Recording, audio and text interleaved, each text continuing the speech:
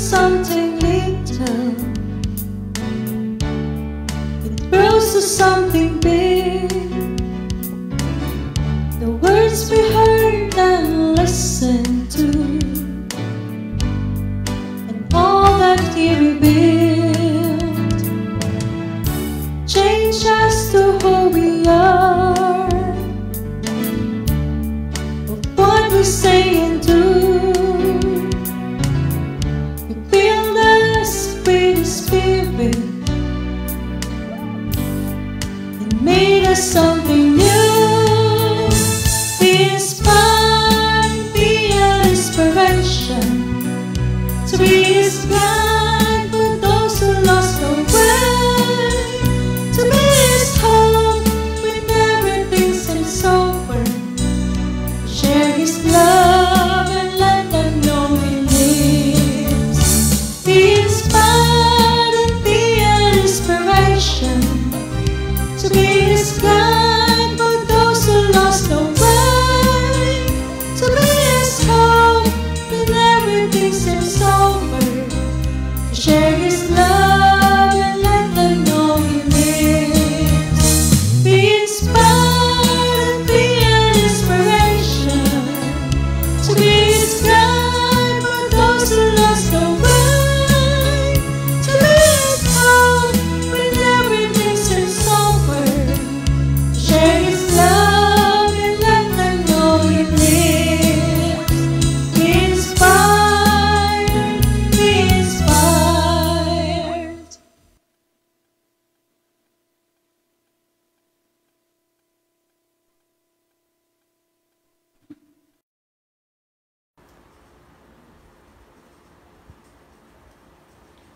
Happy Pentecost Sunday, my dear brothers and sisters. It's also the birth of our church. Happy birthday sa ating simbahan. Also, a Golden Jubilee celebration of all the charismatic in the Philippines. Wow! Marami pong celebration. Ating pong simbahan ngayon na nagse-celebrate. Kaya nga po ako ngayon ay naka-t-shirt. No? Siguro po, napansin niyo po, ngayon lang po ako nag-t-shirt. Pero it's a celebration of our church. And it's a Pentecost Sunday, brothers and sisters. In behalf of our head servant, Brother Vincent Bingbong Crisologo, our spiritual director, Monsignor Albert Venus, and our presiding elder, who is our guest for tonight, Brother Jing Mendoza, our Love Flock Cebu spiritual advisor, Father Shano Ubod. Welcome po sa ating pong Love Flock Be Inspired. We hope that we will inspire you tonight, brothers and sisters. And this is your host, Brother Vic Cabral from Love Flock Cebu. Ating pong guest ay ating pong presiding elder, Brother Jing Mendoza. And we will be inspired by singing the Holy Spirit by our Brother George Binuya from Love Flock, New Jersey, USA. And Ruby family, Brother Rick, Sister Opel, and Sister Ella, singing the Holy Spirit from Love Flock Cebu. Ang ating pong topic po ngayong gabi ay tungkol po sa bunga ng Espiritu, the fruits of the Holy Spirit. Oh, very exciting kasi lahat po tayo na nandiyan ngayon, nagjo-join is mostly tayo po lahat ay charismatic. Kaya po napakaganda po ng ating pong panayam, ng ating pong i-discuss po ngayong gabi. So samahan niyo po ako sa ating pong Be Inspired Prayer. Sa ngalan ng Ama, ng Anak at ng Diyos Espiritu Santo. Amen. Heavenly Father, help us pay close attention to ourselves so that we can grow spiritually as a person. We pray that we will persevere in all things, especially in spreading your gospel, your good news, the Word of God, with inspiration, motivation, determination, because your Word says that you will ensure our salvation when we do so. We pray that we will not become discouraged by the world, by difficulties like this pandemic. Instead, help us to push through the trials and tribulation we face. May we glorify you in this program of yours. The Love Flock Be Inspired and give inspiration and encouragement to many people who are joining us, viewing us, listening to us, and inspired before we expired. In Jesus' mighty name, with the Holy Spirit, with the intercession of Mother Mary, amen and amen and amen. In the name of the Father, the Son, the Holy Spirit. Amen. Praise God. Hallelujah. Praise you, Jesus. Friends, people of God, my dear brothers and sisters, naalala ko po kasi 35 years ago, 1986, when I encounter our God, our Lord, the Holy Spirit. Wala akong kaalam-alam po nun, mga kapatid that was December 18, 19, and 20 in the community of Love Flock in the main, in our main Love Flock community. Doon ko po natagpuan kung ano po itong banal na espiritu po nito. Ang Brother Vic po noon ay walang kamuang-muang, wala pong kaalam-alam. Kaya nga po, ang kagandahan po noon, makikita po natin ang kilos ng banal na espiritu. Ano po ang naging nangyari, ano po ang nagawa. Kaya nga po ang ating community is, ang pangalan po is the Love Flock Catholic Charismatic Renewal Ministries.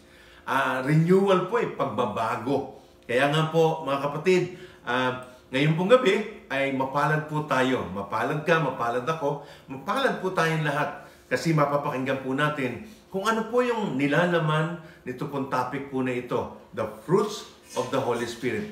Ang bunga ng banal na espiritu. Our guest for tonight is he's my mentor, honestly. Siya po ang aking mentor. Siya po ang aking kaibigan. Siya po ang aking sumbungan. Siya po ang aking tagapayo. Siya po ang presiding elder natin sa ating community sa main Love Flock. Tonight, let us welcome our brother Jing Mendoza. Praise God. Welcome, Brother Jing. Amen and amen.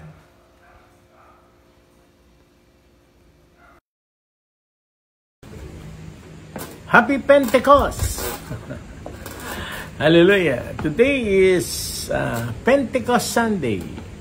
In the Gospel today, the Lord breathed upon the apostles.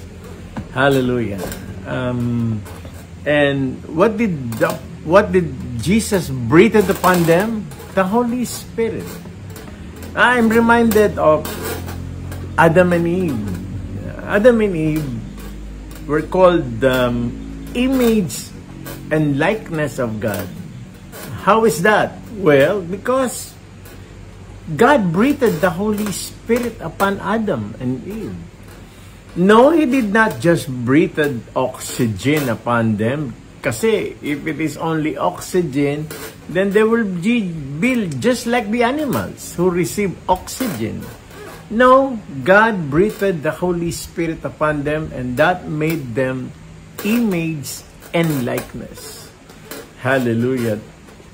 Fast forward natin, St. Paul is saying, you can only cry out, Abba, Father, by the power of the Holy Spirit. Praise be to God. By the power of the Holy Spirit, we become real sons and daughters of God. So, are we more than just Adam and Eve? I think so. Because Adam and Eve was just image and likeness. But remember, that image and likeness simply means that Adam and Eve was holy. And that is the reason they had a full life. You know, no, they did not have a full life because they have the mountains, the trees, the animals, the birds, the sea, the fish. No, that's not what made them full. You know, just like today, some people believe that what will make them full is, hallelujah, is money, material, their ambitions, their plans. Hallelujah. No, those are not wrong things, but hey, that will not give us fullness in life. Hallelujah. In your life and in my life, fullness began in your life and in my life when the Lord is able to reveal Himself to you. And how is God able to reveal Himself to you and to me? Through the power of the Holy Spirit that is in you and in me. Alright.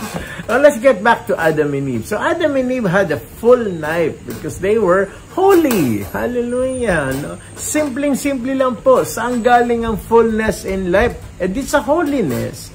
Hallelujah. Diba, when we go to heaven, and hallelujah. You know, when you and I go to heaven, that is the fullness of salvation. which simply means that what does fullness of salvation means? It simply means that we are able to see God face to face, and that the holiness, the purity, hallelujah, is accomplished already when you go to heaven. That's why the saints, hallelujah, had fullness in life when they died. Don't you notice that we commemorate the feast day of the saints on their death? When they die, on the day that they die, that is when you have that feast day, of all the saints, But receive the fullness in life. Hallelujah. Means what? The fullness of their holiness.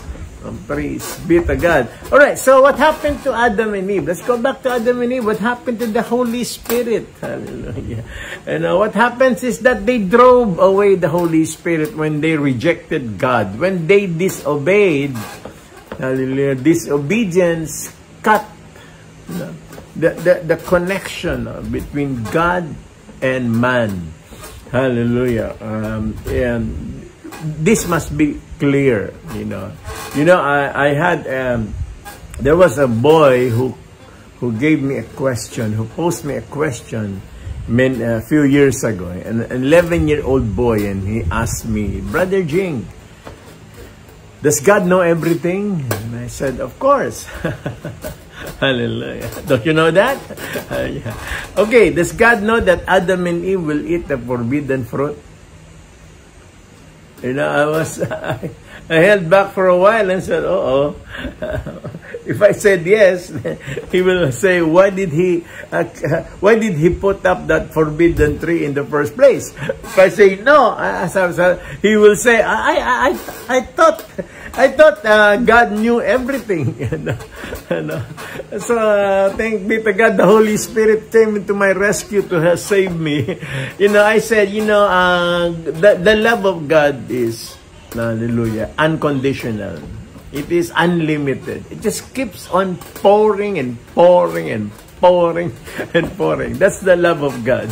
I heard this from Cardinal Tagle one time ago, that when the love of God cannot be given to us in its fullness. We receive the love of God in trickles, because our heart cannot hallelujah, does not have the power to contain the love of God. Grabe kasi.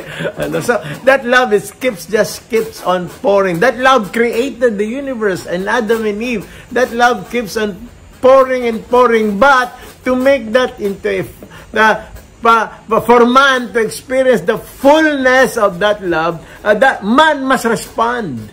Hallelujah. To complete the circuit of love. And so man must respond. And how will Adam and Eve respond? How will Adam and Eve prove that they love God? There is no sin. There is no temptation. Hallelujah. Everything is praise-filled. It is grace-filled. Oh Lord, how can they respond to love God? So God, in His love, in God's love, God put that forbidden tree so that if Adam and Eve will avoid that tree, they will obey the command not to eat that tree, then they are able to love God. Hallelujah. If there was no forbidden tree, how will they love God? Hallelujah. But unfortunately, diba, it was the cause of the rejection. They rejected God. Praise be to God.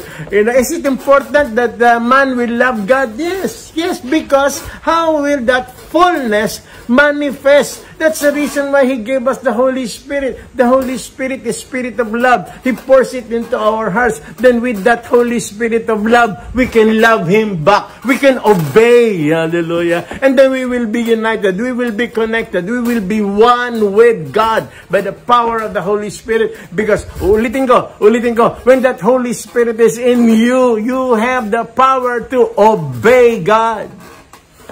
Do not forget John 14:15, when Jesus said, if you love me, you will obey me, my commands.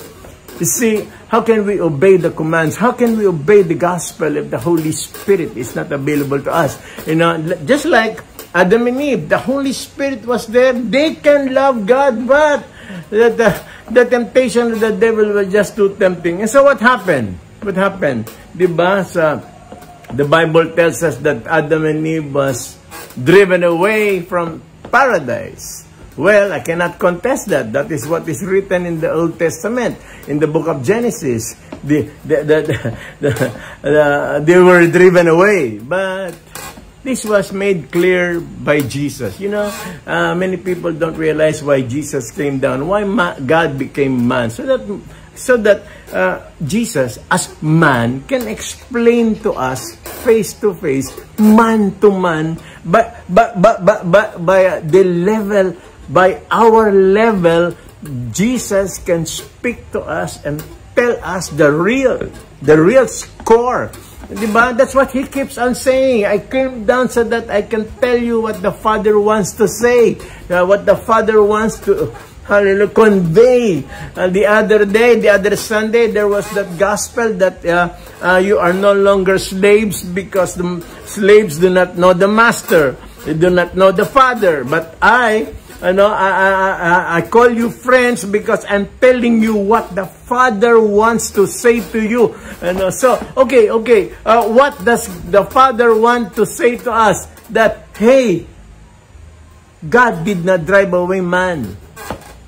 The story of the prodigal son is your story and my story. We were not driven. God was waiting for us to come back. That's all it takes. You know, God was waiting for us so that God can embrace us. Hallelujah. That's the real score. No, He did not drive us away. Hallelujah. It is sin that separated us from God, like Adam and Eve. You know, and so, my dear brothers and sisters, Ephesians chapter 4 verse 30 is clear on this. When St. Paul said, do not drive away the Holy Spirit. Okay, what happened now? What happened when Adam and Eve, hallelujah, departed? You know, hallelujah. Well, what happened? They put up their own kingdom. And it all started with Cain and Abel. Hallelujah. Remember the story of Cain and Abel? What? Nagpatayan na sila. What happened? What happened to man? Bakit nagkagano na? Hallelujah. Nagpatayan na. You know, it all started with sin. As I told you, sin separated us from God. Cain and Abel. Hallelujah. Story will tell us what kind of that to be controlled by the human nature results in death. To be controlled by the Holy Spirit results in life. Cain and Abel was on their own. Hallelujah. The Holy Spirit was not there. They have driven away, Adam and Eve driven away the Holy Spirit. And you know the story, diba? Si Cain nainggit. No? The first sin, I guess, is that envy, you know. And envy, anger followed envy, and then murder followed anger. Hallelujah. Cover up, lie, followed that murder. Oh my God. And it also, and greed was there. You know, Cain did not give what is due to God. Hallelujah. Cain did not refused to give much. Hallelujah. That's the reason why, hallelujah, Cain killed Abel out of envy, but particularly more on the start of greed. You know, so let me just emphasize that. Why were they doing that? Why was that happening to Cain and Abel? Because they were controlled by the human nature. They are no longer controlled by the Holy Spirit. And then what happened? Did God punish Cain and Abel? Did God punish what Cain and Abel established? Why? What did Cain and Abel establish? The world. The world. In Tagalog, makamundo, worldly. You know? In our Growing the Spirit seminar, there is a definition of world. A system of relationship, ideas, and values opposed to God. You see, this world, uulitin ko, a system of relationship, ideas, and values separated from God. Hallelujah. In fact, not only separated, but opposed to God. And that is the danger now of the world. Pope Francis has been saying that the greatest sin now on earth is indifference. What is indifference? You don't care. Man does not care. They don't care whether it is good or bad for as long as it is fun. Hallelujah. The only question that needs to be answered now is, masaya ba yan? Masarap ba yan? No, they don't distinguish anymore. Is it right? Is it wrong? Is it good? Is it bad? Hindi na. Hindi na. You know, ang pinag-uusapan ngayon, what is hallelujah, acceptable to man. And what do you call that sin? Indifference. Hallelujah. Okay lang. Patayan. Okay lang yan. Murahan. Okay lang. Hallelujah. Ano ba masama doon? Everybody's doing it anyway. Ganyan ba? Indifference. Sabi ni Pope Francis is a big manifestation that the Holy Spirit is no longer in the human person. Because if the Holy Spirit is in you, indifference will not work. You will care. You will care of what is holy. And if you do not care what is holy, if your only lakad is that nagbago ka na, hindi ka na pumapatay, hindi ka na nang-rape, hindi ka na nagnanakaw, hindi ka na ganito, hindi ka na, wala ka ng bisyo, okay na, di ba? Yun lang ang concern mo. You're not concerned about what is holy. Then, clearly, the Holy Spirit is not there. Because remember, what the Holy Spirit can do to you and me is to make us real sons and daughters, which means what? Which means what? Holiness. If holiness does not matter, that's indifference. Hallelujah. And so, my dear brothers and sisters, ulitin ko yung aking tanong, did God punish man? No. He sent the prophets. And one of the prophets that were pertinent to the Holy Spirit or Pentecost is the prophecy of the coming of the Holy Spirit found in Joel chapter 2, verse 28 to 30. Joel chapter 2, verse 28 to 30 is about 700 or 800 years BC, before Christ. And what was the promise there? I will pour out my spirit upon mankind. Hallelujah. Now, and they will speak in tongues. This is prophesied 800 years before Christ. Sama mo ngayon yung AD 2021. That must be about 3,000 years na from today. 3,000 years ago, there was a prophecy in the book of Joel that the Holy Spirit will be poured out into mankind. No, there was no condemnation, di ba? Binidiinan ni Lord nung mga nakaraang araw yun I did not come to condemn. Hallelujah, praise be to God. And so, when did the Holy Spirit came? This promised Holy Spirit in the book of Joel chapter 2, verse 28 to 30. When did it came? When did the Lord fulfill that promise? Well, when He died on the cross, diba?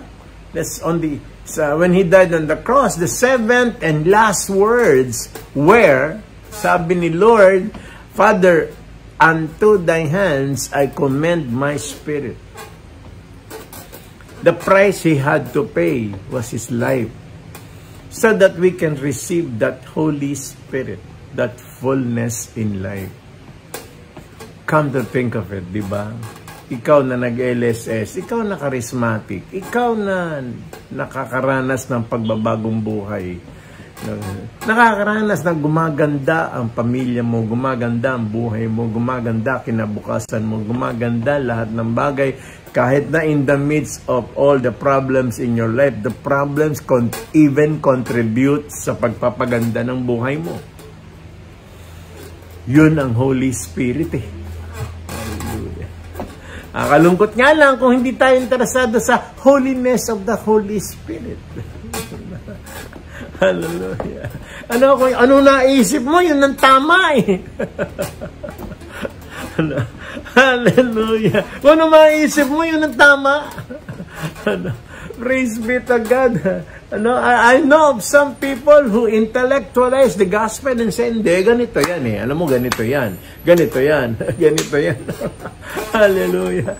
Praise be to God. Wag mong kakalimutan. Hindi pwedeng gamitan ng katwiran ito. Hindi pwedeng gamitan ito ng, hallelujah, intellectualizing. Hallelujah. Parang simpleng-simple lang po yan eh. Love your enemies. Are you interested in that? Do you understand that? I don't. How can I understand love your enemies? But by the power of the Holy Spirit, by the grace of God, if I decide to obey that word, that command, hallelujah, God will make me able to forgive my enemies. Ano lang yan eh, di ba? Gamitan mo ng katwiran, gamitan mo ng damdamin. Hallelujah. And sabihin mo, ganito tama, hindi yan tama. Ito mali, ito tama. Ikaw ang mag-rationalize kung ano tama at mali. Don't base your thinking on the gospel. Sa politiko, sa business. Alisin mo yung gospel. Alisin mo yung gospel sa politiko. Alisin mo yung gospel sa business mo. Alisin mo yung gospel sa pagpapatakbo mo ng pamilya mo. Kasi galit ka, kailangan ikaw masunod. Hallelujah. Praise be to God. Simpleng-simple lang yan eh. Tinanggal mo yung buhay. Ba't ka nasasabing tinanggal mo ang buhay? Romans 8:6 is clear. To be controlled by the Holy Spirit, to be controlled by the human nature results in death. Hallelujah. Praise be to God. Diskartehan mo yung buhay mo on your own. Results in death. No, God will not be angry with you. No, you will not be punished, but you will be on your own. Hallelujah. Ano ibinubunga ng buhay mo pagka you are on your own? E di ang daming resentments, ang daming irritations, ang dami, hallelujah, samaan ng loob. Simpleng-simple lang. Because God was not in control. My dear brothers and sisters, after when Jesus gave His life, so that we can receive the Holy Spirit. What happened next? He made a promise to the apostles. When He was resurrected, Ascension Sunday, last Sunday, when He resurrected, hallelujah, He made a promise to the apostles. Wait for me. Count 50 days. I will come back. And what is that? Pentecost. The day that we're celebrating now. Hallelujah. Pentecost. Praise be to God. When Pentecost came, what happened to the apostles? Conversions, di ba? Hallelujah. The apostles was a ragtag team. Hallelujah. Panay mga walang sinabi. Walang bahid ng kabanalan ka makikita. Hallelujah. But when they received the Holy Spirit on that Pentecost Sunday, Pentecost Day, mind you, Pentecost Sunday is the birthday of the church. The Catholic Church was established on that Pentecost Day. Then Peter, as the head, as the first bishop, first pope. Hallelujah. Peter, no? Si Peter na palpak, naglakad sa tubig, lubog. Si Peter, sabi niya kay Lord, nung sinabi ni Lord, ipapako ako sa krus. Sabi ni Peter, no, Lord, over my dead body. And then Jesus tells him, get thee behind me, Satan. Hallelujah. Praise be to God. You know, bakit? Ano nangyari? Bakit nung after Pentecost, naging bold na sila. Nag-preach na sila. Wala na silang takot. Pinoproclaim na nila yung gospel ni Lord. Bakit? Bakit wala na sila? Bakit? Ang lalakas na ng loob nila. It's the power of the Holy Spirit. You know, the gifts of the Holy Spirit started to be activated, manifesting in the 12 apostles. No, 9 gifts of the Holy Spirit. Meron ka niyan, meron ako niyan. Kung binyagan ka, meron ako niyan, meron ikaw niyan. 9 gifts of the Holy Spirit: wisdom, knowledge, faith, healing. Hallelujah.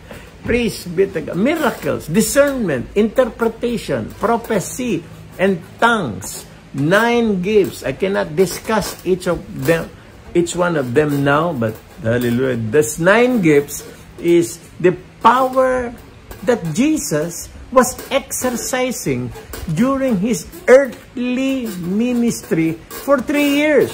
Hallelujah. Kaya ulitin ko, meron ka nito, meron ako nito eh. The apostles, kaya nagkaroon ng pagkakaiba, ng boldness, because ulitin ko, the 9 gifts are the power of Jesus manifesting now in the apostles.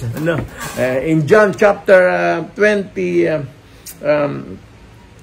what was that? I forgot already. But in John chapter 20 forward, Jesus said to Peter, Peter, even greater things than I have done, you can do.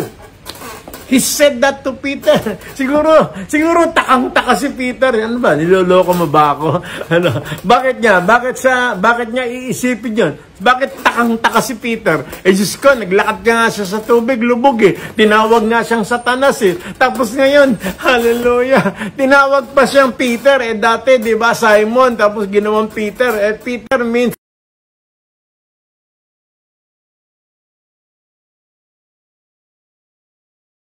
Peter ka na ngayon, ha? Habi siguro ni Peter, ni Simon, niloloko ba ako nito? Tapos lalo na, nung sinabi ni Lord sa kanya, Peter, greater things than I have done, you can do. Higit pa sa nagagawa ko, magagawa mo. Nagkatotoo ba yun? Opo. Mas maraming patay na binuhay si Peter. Pero mas magaling nga ba si Peter? Hindi po. Ano nangyari kay Peter? Si Kristo ay nakay Peter. Si Kristo, ang kanyang kapangyarihan, ang kanyang kabanalan, nakay Pedro, gumagalaw. Hallelujah. Mark His words. Let us mark the words of God. Even greater things than I have done, you can do. Siguro ang ibig lang niya sabihin, greater things than you think I can do.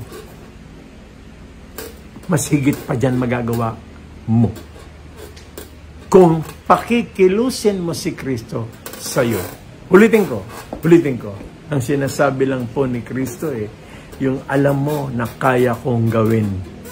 Higit pa doon magagawa mo. How will that happen? Pakilusin mo si Kristo sa buhay mo.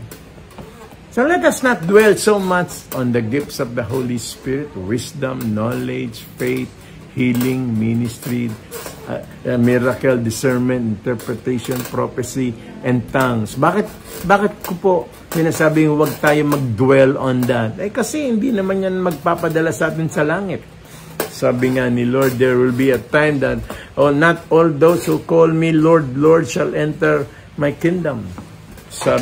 Sabi ng isang mama, Lord, did I not cast out demons in your name? Sabi naman ni Lord, I do not know you. Hallelujah. In Luke chapter 10 verse 20, He said, "Do not rejoice that you cast out demons in my name. Rejoice that your names will be written in heaven." Simply put, St. Paul said this in 1 Corinthians chapter 14 verse 1. If you desire for the gifts, make sure that the fruit of the Holy Spirit is your goal. And what is the fruit of the Holy Spirit? 9 fruit. There are 9 gifts of the Holy Spirit found in 1 Corinthians chapter 12. There are 9 fruit of the Holy Spirit found in Galatians chapter 5 verse 22 to 23. Hallelujah. Praise be to God. What are these 9 gifts? Love, joy, peace, patience, kindness, goodness, gentleness, humility, self-control. Hallelujah. If you will notice in that passage, the fruit of the Holy Spirit, wala siyang S, hindi siya plural. The fruit of the Holy Spirit. Siyam, pero hindi plural. Bakit? Bakit walang S? Because it is one character of Jesus. If you're enjoying the Holy Spirit, then you must be enjoying that character. Uulitin ko, and this is where I want to end. This is what the gospel is talking about. To imitate Christ, to become like Christ. Anak ng Diyos. Pag gumagana yung 9 fruit. Huwag mong sukatin pag gumagana yung healing, gumagana yung miracles, gumagana yung wisdom, gumagana yung prayer leader, gumagana yan. Huwag mo sukatin. Sabi nga ni Lord, not all those who call me Lord, Lord. Saan mo susukatin? Hallelujah. Sabi ni Lord, those who obey me, I and my Father will dwell in them. Intimacy will manifest. Intimacy will happen when you put the gospel into your life. Holiness will manifest in your life. Ulitin ko, what are these 9 fruit of the Holy Spirit? That is the best gift that we can ever have in life. 9 fruit: love, joy, peace, patience, kindness, goodness, gentleness, humility, self-control. Hallelujah. God bless po. The Lord be with you. Hallelujah. Happy Pentecost, everybody.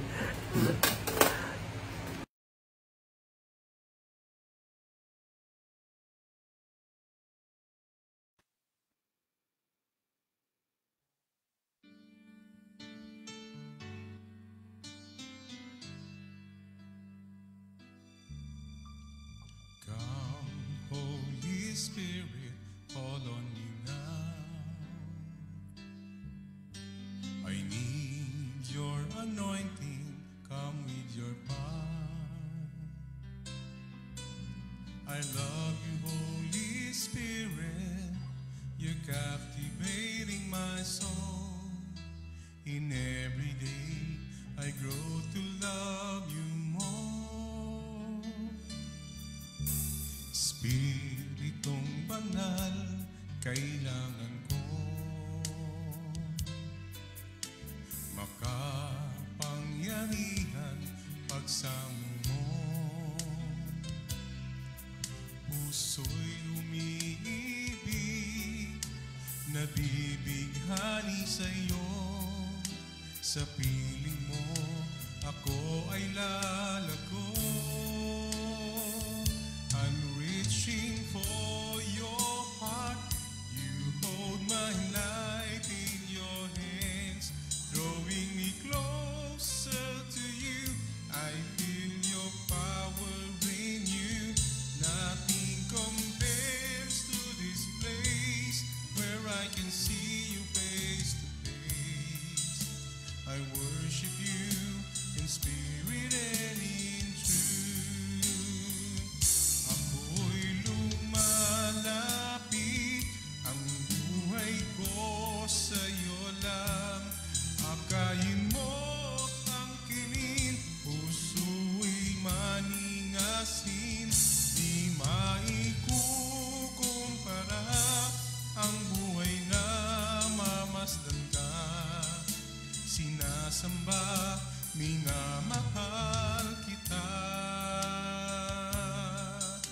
sinasamba, minamahal kita.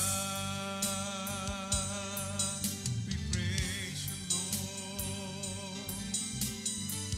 Hallelujah. Sha-la-la-la-la-la. Oh, hallelujah. Sha-la-la-la-la-la-la-la.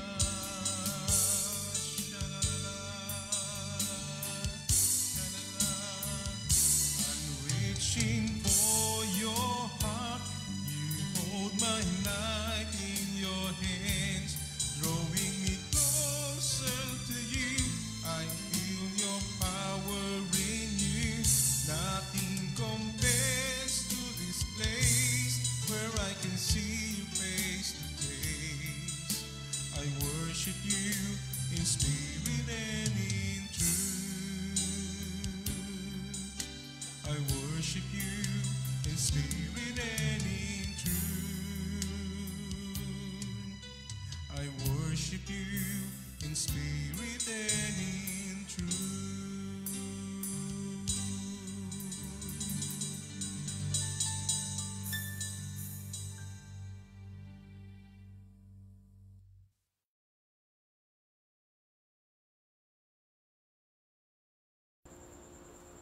The Lord be with you and with your spirit. A reading from the Holy Gospel according to Saint John. Glory to you, O Lord. John chapter 20, verses 19 to 23. On the evening of that first day of the week, when the disciples were together with the door locked for fear of the Jewish leaders, Jesus came and stood among them and said, "Peace be with you."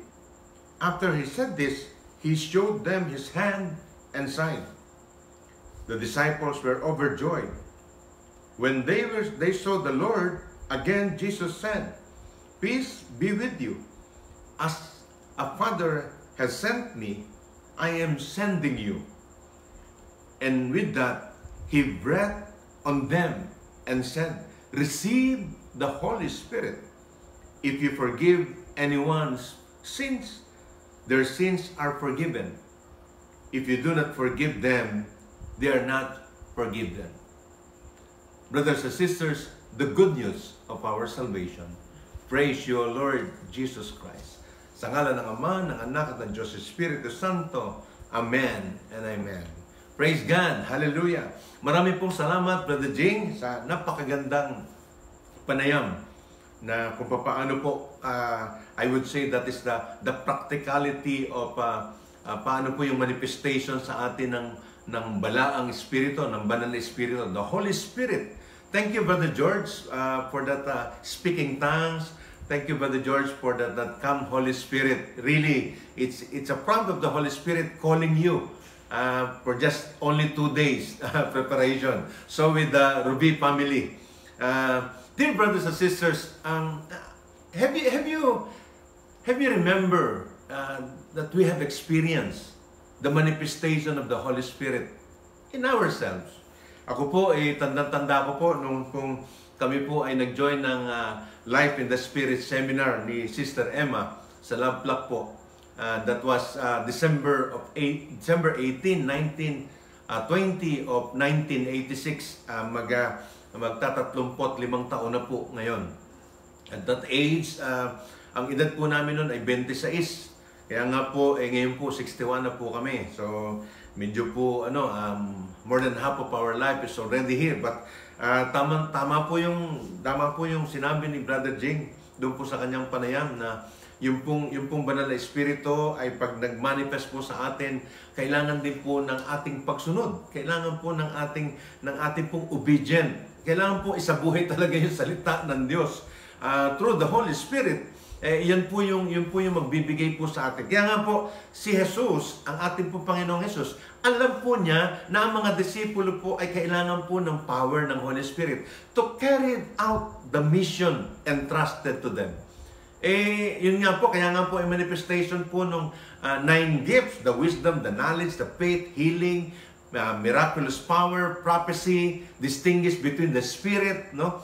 Speaking tongues, speaking of the speaking tongues. Ito masarap po. Alam niyo po ba, nung pong siguro mga ilang buwan na ako ay renewed, natapos ang aming renewal, almost 1 year. Pagdating po sa tongues, sa totoo lang po, pag nagpe-prayer meeting at mag-speaking tongues, hindi ko po sinusunod. Kaya nga doon po na yung disobedient bakit po? Kasi natatakot ako, ordinarily, as a person, tatakot po ako na, kasi pag nagtangs ako, yung aking panga ay parang magkaklag, no? Tapos parang nanginginig yung aking laman, parang ino-opera. And then, there was a speaker, a foreign speaker, na naging guest po natin sa Laplak noon, explaining the beauty of speaking tongues. No, yung pong sinasabi po na ang speaking tongues po ay gate, pintuan ng mga lahat ng gifts ng ating Panginoon. So, I was challenged kasi nandun ako noon, if I may remember, nandun ako sa isang poste sa Laplak po noon, parang nagtatago ako.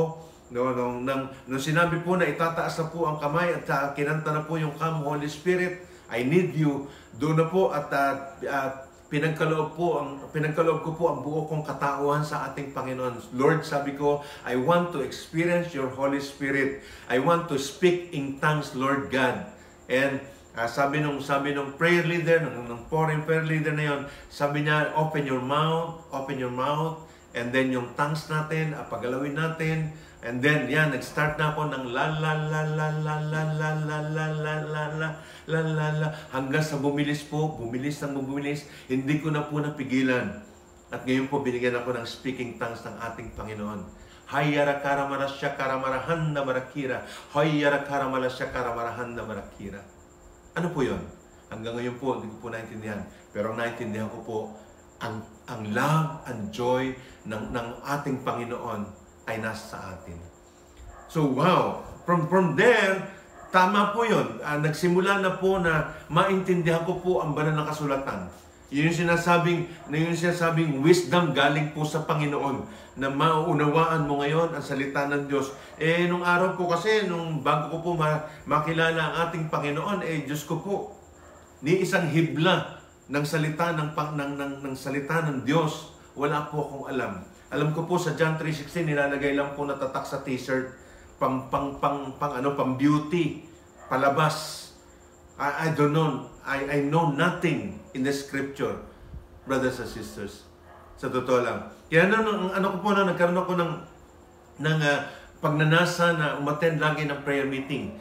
Prayer meeting, and then pag meron ng speaker, ang ginagawa ko po, naalala ko po yung index card, no? Doon ko po sinusulat yung bawat speaker at iniipon ko po yon. At yun po nire-review ko pagdating sa bahay.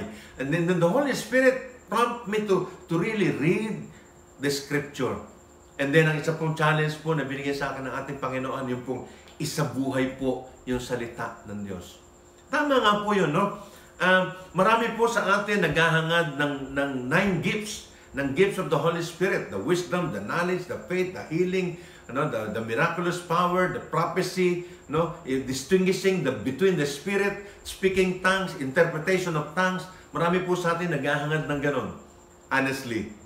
Pero nakita ko po, sa buhay po, sa banal na Espiritu, ang nakita ko ngayon, yung pong 9 fruits of the Holy Spirit, yung topic po ni Brother Jing. The love, the joy, the peace, the patience, the kindness, the goodness, the faithfulness, the gentleness, the self-control. Yun po yung, para po mag-manifest sa atin yung power, yung 9 gifts, isabuhay po natin yung fruits of the Holy Spirit.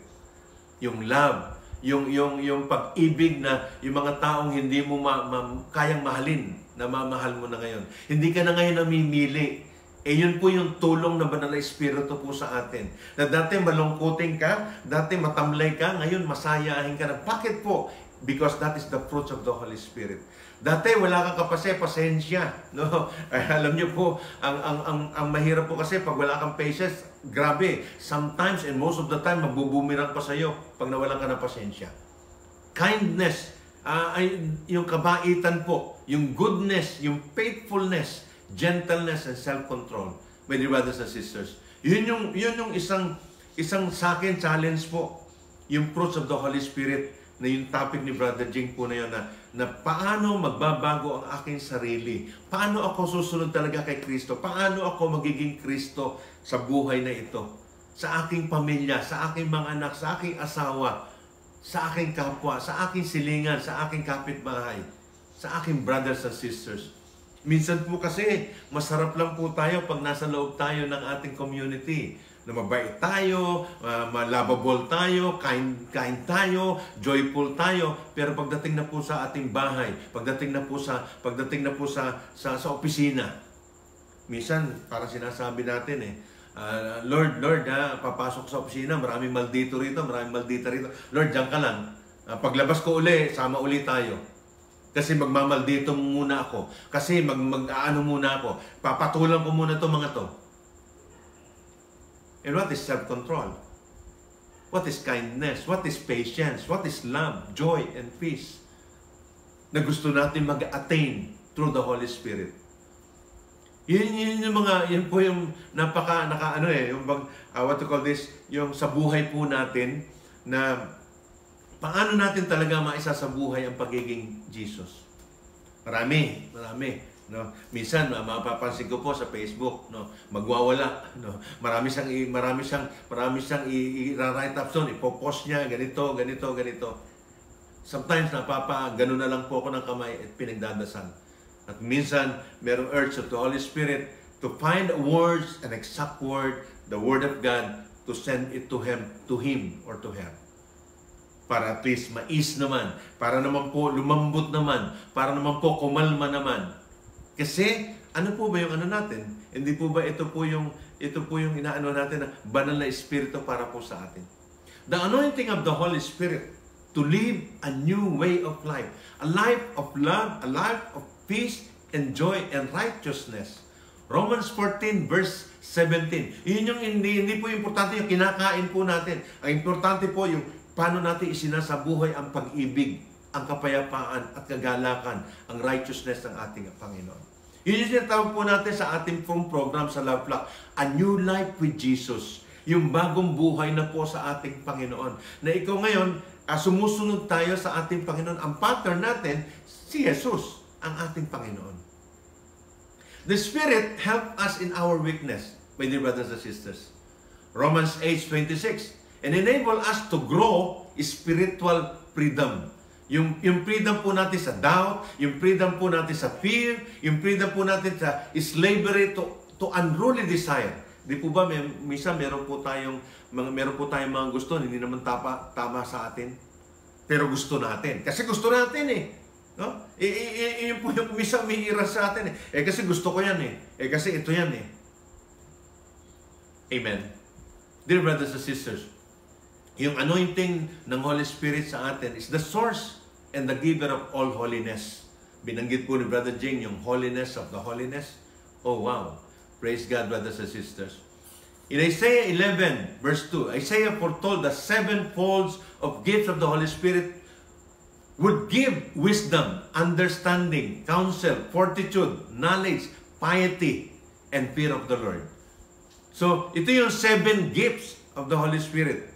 No? Yung po bang meron tayong katsagaan, meron tayong ang takot po natin sa ating Panginoon. Ano pong klaseng takot? Takot na gumawa ng mali. Takot na hindi masiyahan ang Diyos, na hindi natin mapapurihan ang Diyos. Yun po sana ang magandang takot sa atin. Na pag magsasalita po tayo, matatakot tayo, pag magbitaw tayo ng salita na masakit, na alam natin masasaktan ang Diyos sa sinasabi natin. Pag gumawa tayo ng mali, na tayo ang mag-earn sa mali, sabi nga ni Mother Teresa, pag hindi natin natagpuan ng Panginoon, hindi ang Panginoon na may kasalanan, kasalanan natin. Tayo ang may mali. Kung paano po yun. And so, brothers and sisters, for 35 years, doon ko po naanuhan ang manifestation ng banal na Espiritu, ang manifestation po ng salita ng ating Panginoon sa buhay ng isang tao. Hindi po pala hihinto, no? Kasi when we stop, that will be our end. When we stop to learn, that will be our end, brothers and sisters. Kaya nga po, itong pong buhay po natin ito, 35 years, 36 years, wala pong sinusukat kung gaano tayo katagal sa ating Panginoon. At sinusukat po yung pagbabago natin sa ating buhay. At pag nagbago po ang ating buhay, kapatid, sino po ba makikinabang? Ang Diyos? Ang makikinabang po, ako at ikaw. Tayo po ang makikinabang. Ang makikinabang po ang pamilya po natin. Ang makikinabang po ang mga anak po natin. Ang makikinabang po ang mga apo po natin at kaapu-apuhan po natin because of our renewal. Because of the manifestation of the Holy Spirit sa ating pong buhay. A challenge for each and every one of us, brothers and sisters. Continue. Huwag po tayong ihinto. Pag huminto po tayo, tayo po ang masasaktan. Pag huminto po tayo po ang mawawalan. Pag nagpatuloy po tayo, patuloy po ang biyaya ng Panginoon sa ating pagbabago. At kailanman hindi tayo iiwanan ng ating Panginoon. And so, brothers and sisters, let us pray. In the name of the Father, the Son, the Holy Spirit. Amen. O Lord Jesus Christ, offer each one of us gift the power of His Holy Spirit. Lord, you want us to make us our faith strong, O Lord. Thank you, Lord. Give us hope that endure and the love that never grow cold, Lord God. Lord, never refuse to give us your Spirit, no? Especially to those who ask with expectant faith. All these things, Father, we ask, we pray, in the mighty name of your Son, Jesus, the power of the Holy Spirit, one God, forever and ever. Amen, and amen, and amen. Praise God. Hallelujah. Praise you, Jesus. Amen.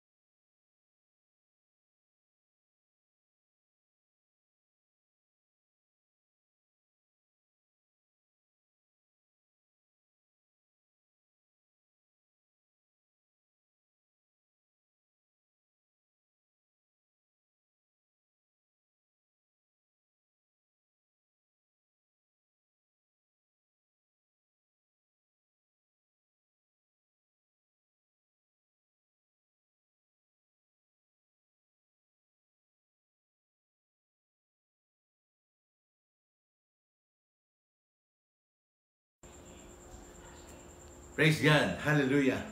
Again, thank you po, Brother Jing. Napakaganda pong panayam na sa about the Holy Spirit. Paano po nagmamanifest sa ating buhay. The fruits of the Holy Spirit. Thank you po, Sister Malaya. Brother George, salamat po. Intercession is the highest expression of love. It is the loving in the Spirit. Applying a spiritual power. Pag nagpe-pray over po tayo to other person. And it will overpower. So let us pray the Oratio Imperata bago po natin i-lift up ang ating mga kapatid sa ngalan ng Ama, ng Anak, ng Diyos, Espiritu Santo. Amen. Merciful and compassionate Father, we come to you in our needs to seek your protection against the COVID-19 virus that has disturbed and even claimed so many lives. We ask you now to look upon us with love and by your healing hands dispel the fear of sickness and death. Restore our hope and strengthen our faith. We pray that you guide the people, thus to find cure for this disease and to stem its transmission. We thank you for the vaccines developed, made possible by your guiding hands. Bless our effort to use these vaccines to end the pandemic in our country. We pray for our health workers that they may minister to the sick with competence and compassion, strength in their commitment, protection from their disease. We pray for those afflicted. May they be restored to health. Protect those who care for them. Grant eternal rest to those who have died. Give us the grace in these trying times to work for the good of all and to help those in need. May our concern and compassion for each other see us through this crisis and lead us to conversion and holiness. Grant all this through our Lord Jesus Christ, your Son, who lives and reigns with you in the unity of the Holy Spirit, God, forever and ever. Amen. We fly to your protection, O Holy Mother of God. Do not despise our petition, our necessities, but deliver us always from all dangers. O glorious and blessed Virgin. Amen. Our Lady, health of the sick, pray for us. Saint Joseph, pray for us. Saint Raphael the Archangel, pray for us. Saint Roque, pray for us. Saint Lorenzo Ruiz, pray for us.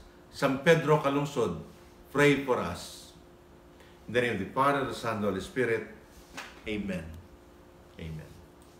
Now, brothers and sisters, makita po natin sa ating screen po ngayon yung ating po mga kapatid na nangangailangan po ng panalangin, no? Sa pagtaas po ng ating kamay, ipag-pray po natin si Alex Yage, Gemaline, Bernadette Netske, Gladys Cabangon, Lilibet Tabausares, Marinel Lagmay, Erica Lagmay, Giovanni Perez, Ruben Manzano, Constantin Duelas, Gina Miel Dungo, Ferly Arevalo, Marita Ruiz, Antonio Linaw, Annelyn Maina, Luis Aquino, RG Velasquez, aking classmate po, si Brother Onofre June Bunag, Ruben Manzano, Dr. Rusto Dangilan, Marinel Lagmay,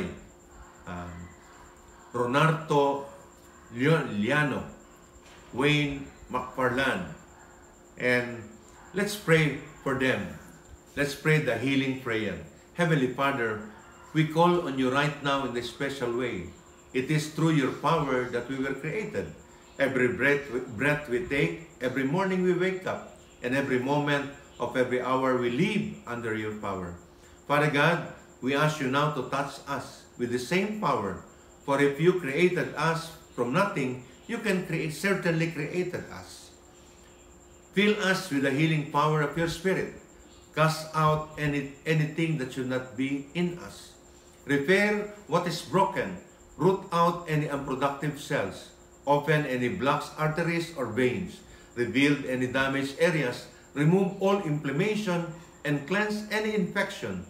Let the warmth of your healing love pass through our body to make new any unhealthy areas so that our body will function the way you created us to function. And Father, restore us to full health in mind and spirit so that we may serve you the rest of our life. Lord God, we lift up also to you ang ating po mga kapatid na nakalista po ngayon para po sa kanilang special intention na brothers and sisters, family relationship, financial healing. We ask this, Lord God, i-bless mo po sila lahat, ang kanilang po mga pangangailangan sa kanilang pamilya, sa relationship, Lord God, sa healing, O Lord God, i-bless mo po sila lahat, O Panginoon. Ligtas mo po ang mga na-COVID, O Lord God, yung po mga tao po na nangangailangan, mga walang hanap buhay, O Lord God, bless mo po sila. Lord, we ask this through our Lord Jesus Christ, your Son, with the intercession of Mother Mary. Amen and amen. The name of the Father, the Son, and the Holy Spirit. Amen and amen and amen. Dear brothers and sisters, lahat po ng ating episode po, simula po nung umpisa ay naka-upload po at i-upload po natin ito sa ating YouTube channel. Please watch po. Mapunta po tayo sa channel ng Be Inspired by Brother Vic.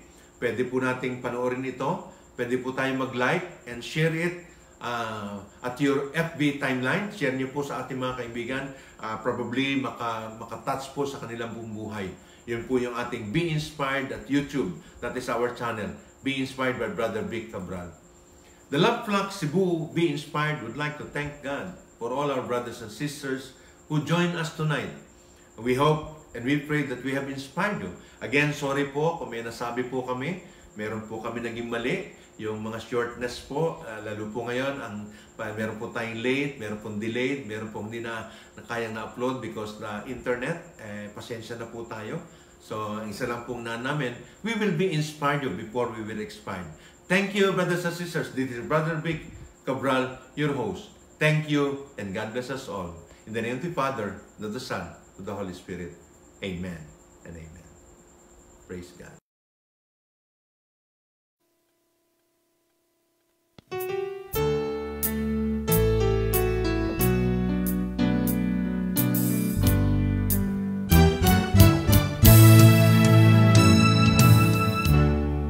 Starts with something little, it grows to something big. The words we heard and listened to